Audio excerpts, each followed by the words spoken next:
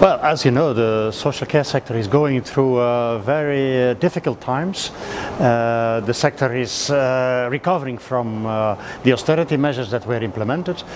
Now we have to work on the quality of services and the quality of the workforce, because quality of services without a well-qualified workforce is not possible, and that's what we're working on.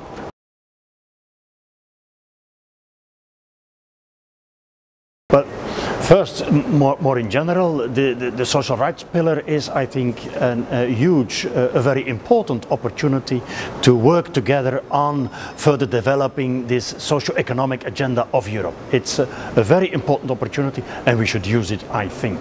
Within the pillar, we look at social services, and these social services, and that is why it is so important, contribute to the enjoyment of human rights of European citizens. And if we can make that work, then we, I think, contribute a lot to a nicer Europe to live in.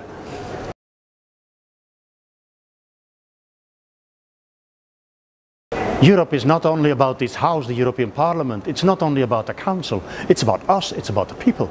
And we have to take ownership, and we have to work together with authorities, with other players in the field, trade unions, we support providing organizations.